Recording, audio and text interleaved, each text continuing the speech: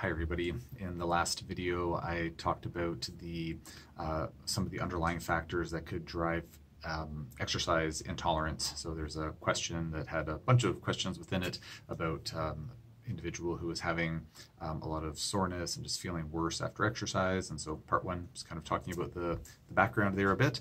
And then there were some follow-up or further questions within this question that I didn't have a chance to get to. So that's what this video is all about.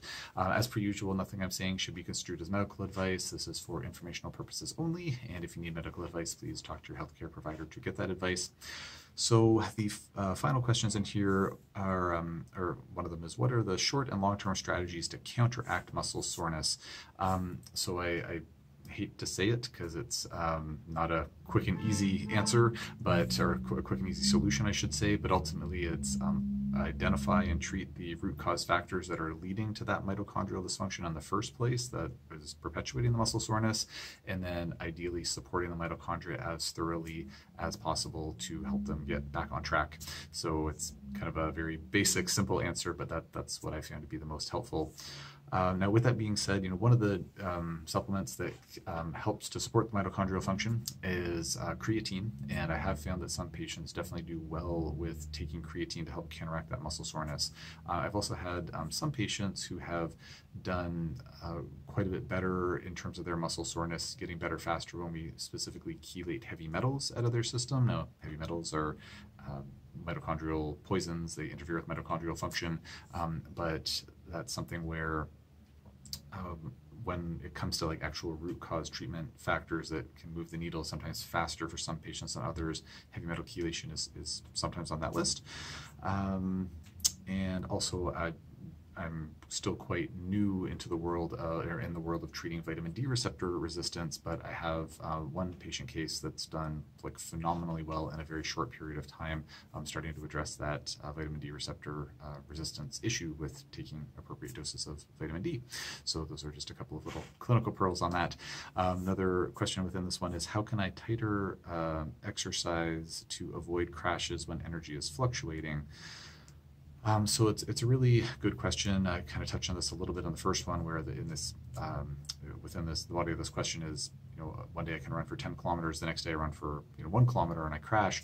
And I can use the analogy, I believe, or the kind of example of like there's just a certain amount of energy resources that the mitochondria have, and if we overspend all that and the recovery is too slow, which is going to happen when there's mitochondrial dysfunction, then we try to do activity the next day and it's like, no, you already spent your money, you have not saved it up, save it more. It's like, oh, I want to go out, I'm a kid, I want to go to the movies, I spent all my allowance on going to the movies and popcorn and whatnot. Then the next day I want to go to the movies again. It's like, you just can't do it. Now, of course, you can try to push your body and try to exercise. It's not the same limitations, but it's you're just not going to be able to do it, at least not without consequences. So if you sneak into the movies and steal the popcorn, there could be consequences from that.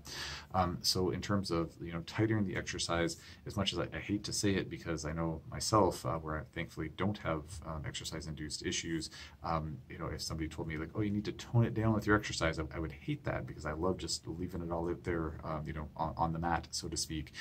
However, what I talk to my patients about is trying to find that sweet spot of like, well, if say you could run 10 kilometers today and 1 kilometer the next day, not so much. Well, what I might do if it were me is I might run 5 kilometers and then see how I do with maybe a 2 kilometer run the next day. And if that goes fine, it's like, okay, so I spent 5 kilometers worth of mitochondrial resources, and then the next day I spent 2 kilometers worth, and that was okay. And I guess in a scenario where somebody wanted to run every day, then I wonder, okay, well, can I run 2 kilometers again the following day? Yeah, okay, well, can I run 3 kilometers the following day, and just start trying to like push some of those boundaries, bearing in mind there are going to be big fluctuations with, where is a person at with their hormone fluctuations, and it of course applies to male and female patients. Where is one at with respect to stress levels? Has one been, exposed to mold or chemicals or whatnot, and that might be impacting how they're feeling? Like there's just so many different moving parts and cycles and rhythms and whatnot. So that can really vary a lot, but generally that's the approach that I would be thinking about. And then finally, reading verbatim here. Finally, how long does it take for mitochondria to snap out of dysfunction? Which is a very fair question. And again, I cannot give a satisfying answer with that. It really, really depends how many insults have been inflicted upon the mitochondria, genetically, how robust a person is, to how comprehensive the treatment protocol is to get things back on track. It really varies a lot. So it could take anywhere from like maybe a few months to maybe a few years, depending on a lot of different variables. I would say probably the average patient, 6 to 12 months-ish, give or take, but there's a lot of variables that come into play there. So I'm sorry that's not a nice, concise, satisfying answer, but that is, well, it's a relatively concise answer, I suppose.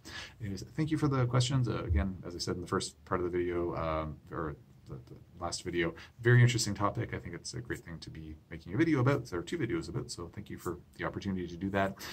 If anybody has any questions about this topic or anything else, just post in the comment section below, and I'll do my best to answer as soon as I can.